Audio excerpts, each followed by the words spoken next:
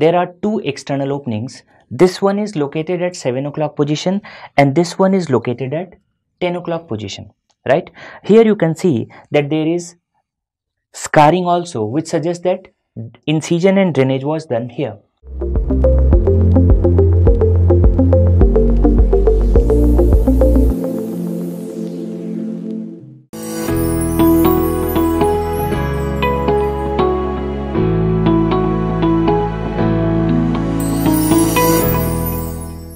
This 20 years old male came to us with a history of anorectal abscess 2 years back, right? And for that anorectal abscess, incision and drainage was done.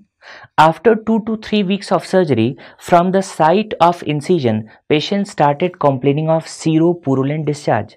Apart from seropurulent discharge, there was pain also.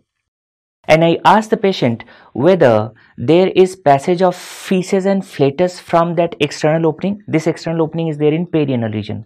And patient says that, sir, there is no passage of feces and flatus. Now, if you see this current scenario, what you are going to understand? 3 important points. First, patient was having anorectal abscess. Incision and drainage was done. And from the site of incision, there is seropurulent discharge. It means this is a clear-cut case of fistula-in-ano. Why I asked the history of passage of feces and flatus? Because I wanted to see whether the internal opening is in the anal canal or in the rectum. If patient gives this history, passage of feces and flatus from external opening, in such cases, the internal opening is in the rectum. Why we are discussing this case? Because this case was asked in a latest exam in the form of image-based question. Now see the examination of fistula-in-ano. First, on inspection, what you can see? Here you can see that there is 7 o'clock position and this one is located at 10 o'clock position, right? Here you can see that there is scarring also, which suggests that incision and drainage was done here. So there are two external openings, one at 10 o'clock position and one at 7 o'clock position.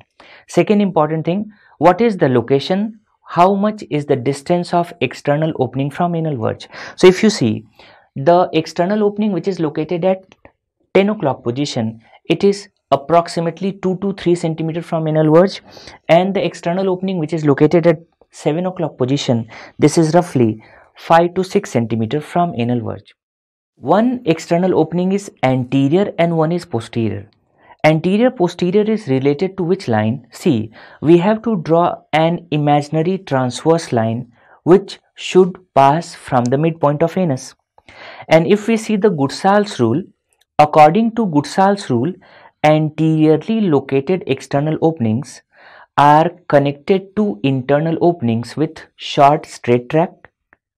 Posteriorly located external openings are connected to internal openings by long curved tract. But here there are two external openings. One is anterior and one is posterior. So this is an exception. And here the posterior rule will be applied. So in this case, the external openings are two. One is anterior, one is posterior. So most probably the internal opening will be posteriorly in the midline. And what's the exact location? That is 6 o'clock position, right? So this is the inspection finding. On palpation, you have to palpate the fibrous tract. Clear? So you have to palpate the tract and you will notice that there is fibrous tract. The most important aspect is digital rectal examination, because I want to localize the internal opening. At the site of internal opening, there is induration. So in this case, I have to feel the internal opening, the induration.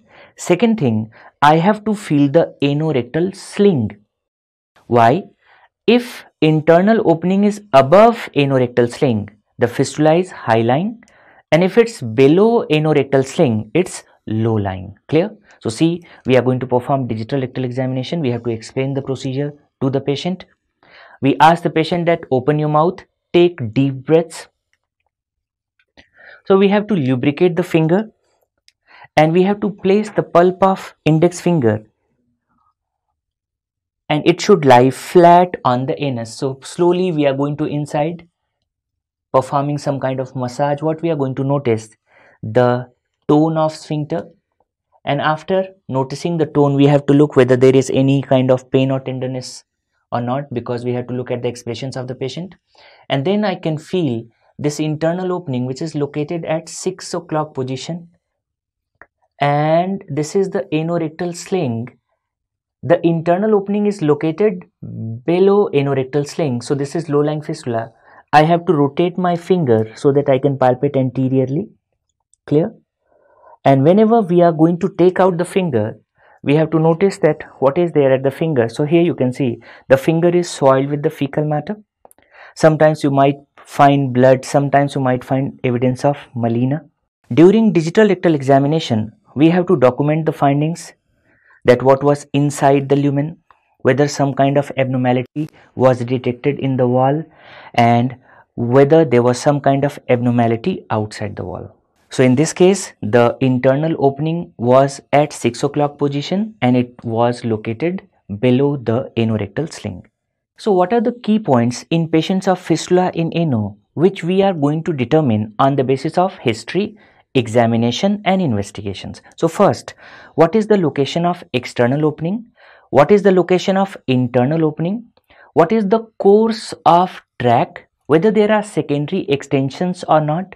And we have to ask the patient whether patient is suffering from some disease which can complicate the fistula, like tuberculosis, Crohn's disease and HIV positive status. So these are the important aspect of fistula in ano, and I discussed this case because this case was asked in a latest exam in the form of image based question.